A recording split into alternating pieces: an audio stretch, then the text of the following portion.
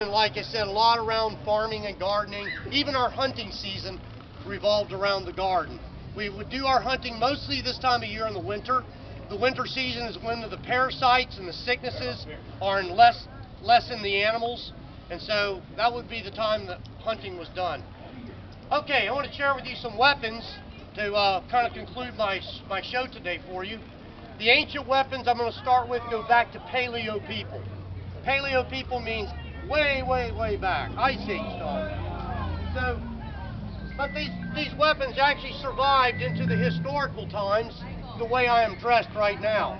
As a matter of fact, this is a copy of a Calusa war club that would have been used against Ponce de Leon on his second trip when the Calusa found out the bad things he'd done to the tribes in Cuba.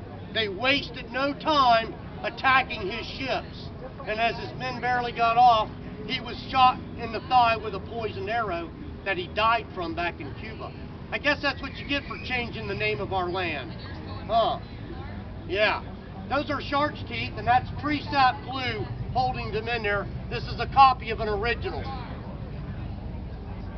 Here's another copy of an original. I like to call it the noggin knocker. War clubs like this go all the way back to cave people. They were the first weapons. And natives even carried them in their belts. Once we started getting guns, we still carried the old war clubs around. Why? Guns only shoot once. War clubs can be used over and over and over, as long as you got the ability of swinging. And so we love the old war club. We call it the finisher. Yeah. So, we were carrying the war clubs in our belts up into the 1800s. Even up into the Seminole War eras. The next weapon you're going to see is the first spear. Another stick, and just a sharp stick at that. Heating it in the fire, sharpening it by scraping it on rocks, and as time went on, people learned to add things to their sticks and make them better. Whenever you would stab this into an animal, this would stick in and this would come off. That's how a lot of them were made. And so, as time went on, people learned to throw spears. And as they stopped making them big and heavy, they started making them a lot smaller and lighter for travel and flight. And so this became more of what it would be like for throwing. Now this one, if I throw with my hand, it would only get to the Spanish flag over there, and that's about it. Watch. You should have seen the look on that lady's face right there. If I want this arrow to go all the way across the street into the yard of the fort, then I've got to make my arm a little bit longer, don't I? Everybody say addle addle. Addle addle. The addle addle is a throwing stick used by people all over the world, not just Native Americans. And so all over the world people had this. And when one person saw it, another person went, why didn't I think of that? And they did it too. And so whenever this spear gets thrown using the addle, my arm just got that long, and yes, it could go across the street onto the yard of the fort. That would hit the woolly mammoth and sink in, and that would fall off onto the ground, and the woolly mammoth would take off with this stuck in him, bleeding, tracks left behind. We're going to follow. We're going to pick up this and add a new one of these. And so we didn't need to carry a bunch of arrows back then. This goes back to the archaic time. Everybody say it with me again, addle addle. As time went on, people made this stick even better. They took that stick and they began carving on it, making it thin. And as it became thin, it could bend. And that whole idea is eventually going to lead to this next weapon, the bow. And by the end of the Ice Age, all over the world, the bow starts to become the new weapon. The arrows aren't going to stay like this. The bow can shoot an arrow a lot farther than I can throw it. And so we're going to need to make that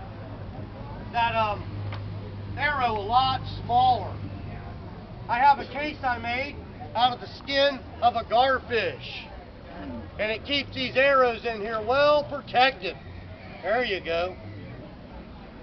They're made of river cane, which is what natives here would have used the cane from the river, not bamboo. Bamboo is not native to Florida, just like citrus is not native to Florida.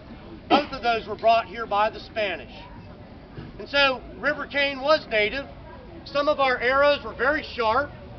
Some of them are made of flint. Some of them are made of bone. This is a scale I'm pointing at of a garfish right there. Here's one made of a great white shark tooth. And don't you know they used those on the beach when they found them? And so they used a little bit of this or that. Some were sharp wood. Some were splintered river cane. When the Spanish wore the chainmail, the natives took the arrowhead off, used poison sometimes, but the river cane would hit that chainmail and splinter and go right in. And so that was a way of getting around that. We had a way to get around lots of things. You should have seen where I was at last night.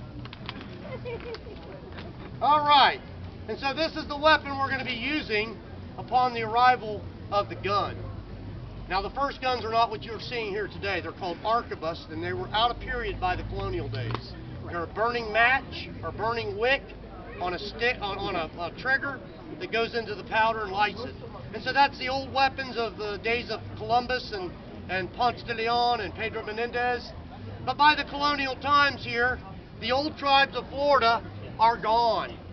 The survivors that don't die away from disease, war, and slavery are blending here into St. Augustine.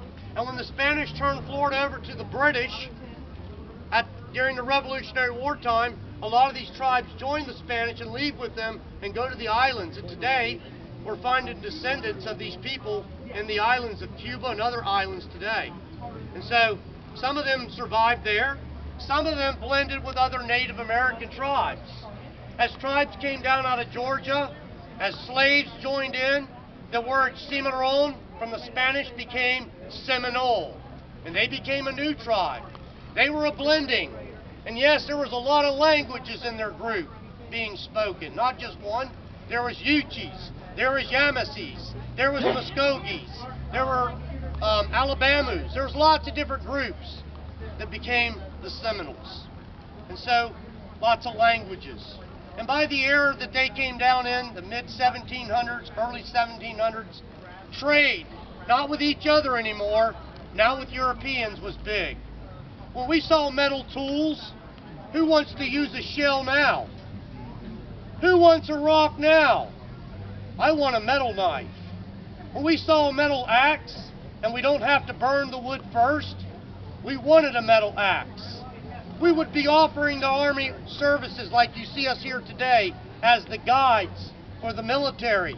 So when they go out into the field, we know the trail. We make sure they get where they need to go. We are the eyes and the ears for them in the woods. And so we controlled a lot of the scouting missions that needed done.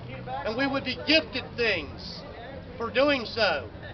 Often we would carry them back to our villages and show them off. Look at this nice cloth they gave me. Everybody would want one. And so pretty soon they would establish trading posts. Even when the Spanish came back to Florida in the second period, the natives required the British trading posts to stay along the St. Johns River because they liked the superiority of the British trade goods compared to what the Spanish had. And so the British Trading Company stayed and the trade kept going.